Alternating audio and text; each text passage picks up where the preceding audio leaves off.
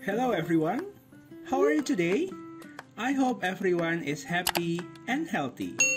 Today, we're going to discuss motion and forces.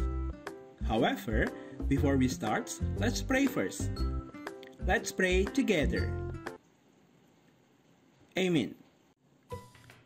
Do you love to play in the playground? Nice! Think about anything that can move when you're playing in the playground. The swing goes back and forth. The seesaw goes up and down. Meanwhile, the merry-go-round goes round in a circle. You see, there are so many ways in which things move.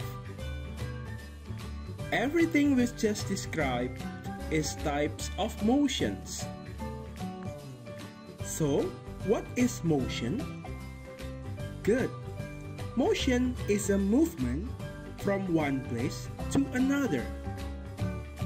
When the seesaw is still, then you and your friend sit on it. It begins to have a motion. So, how do we describe the motion of an object? To describe the motion of an object, we use the position, speed, and the direction of the object.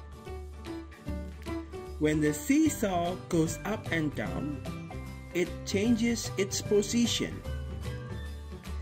When things change their position, they are moving.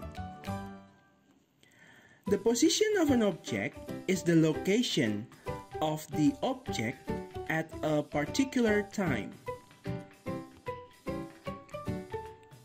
Everybody runs when they play tag with friends. There are different speeds in running. Speed of a motion refers to how fast or slow the object is moving. It is also the distance traveled by the object at a given time. Speed can also tell us how much time is needed to cover a given distance.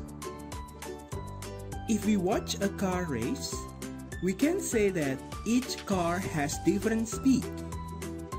The fastest car has the highest speed compared to the other cars.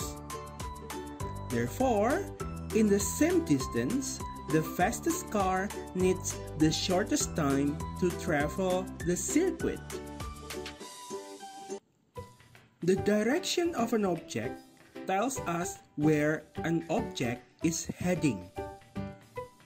By stating the direction of movement of an object, we can describe its motion. Look at the picture. The boy on the swing changes his position as his direction of movement changes. As the boy moves forward, his position changes from A to B, then to C.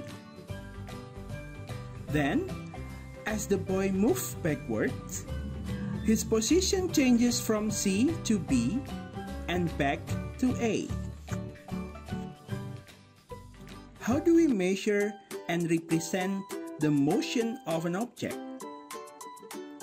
To measure the quantity like motion, we need to use appropriate measuring instruments. A unit is a standard measure to represent the amount of something.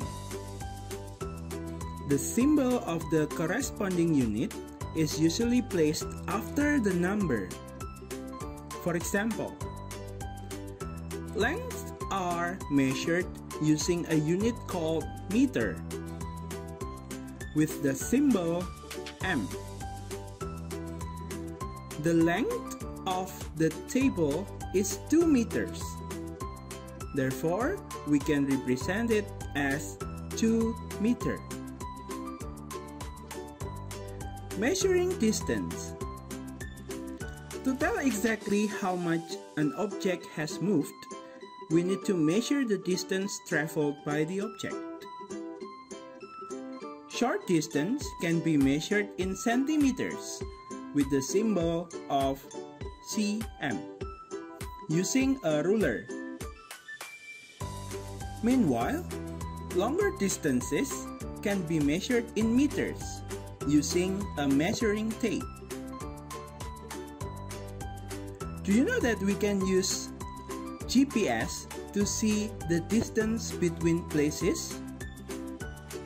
Yeah, you can try using GPS on your mobile phone. Measuring speed. To find out the speed of an object, we can measure the distance traveled by the object and the time taken for the object to move that distance. The unit speed of an object is meter per second with the symbol, or kilometers per hour with the symbol. When an object has the speed of 2 meters per second, it means that the object traveled 2 meters in 1 second. The speed of a car is shown in the speedometer. The speed of the car is 120 kilometers per hour, which means that the car travels 120 kilometers per hour. Wow, that's quite fast. Representing motion of an object. Kitty went for a run in the sidewalk. She ran a distance for 5 meters every 5 seconds. We can represent Kitty's motions using a horizontal scale like this. Then, we can also represent Kitty's motion using a table as shown. Besides, we can represent Kitty's motion by drawing a graph. The graph shows how the distance Kitty covered changes with time. This type of graph is called a distance-time graph. In the graph, the time to cover a certain distance is represented on the horizontal axis. This is also known as the x-axis. Meanwhile, the distance traveled by Kitties is represented on the vertical axis.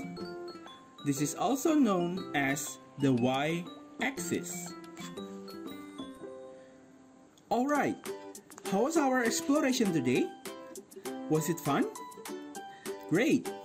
I hope that by learning science today, you will be able to describe the motion of an object.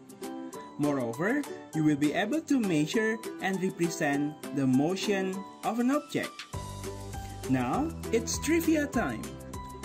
Answer the questions from Quick Check on pages 82 and 86 on your science textbook. Write your answer and post them on the answer column in Google Classroom. I will respond directly and discuss together. Alright, that's all for today. I'll see you in the next session with a discussion about the relationship between forces and motion. Moreover, I will see you in a Zoom meeting to discuss the activity book. Thank you for watching. Stay happy and healthy. Stay safe and stay at home. Remember the 3 W's. Wash your hand often. Wear your mask. Watch your distance from others. See you next week and bye-bye.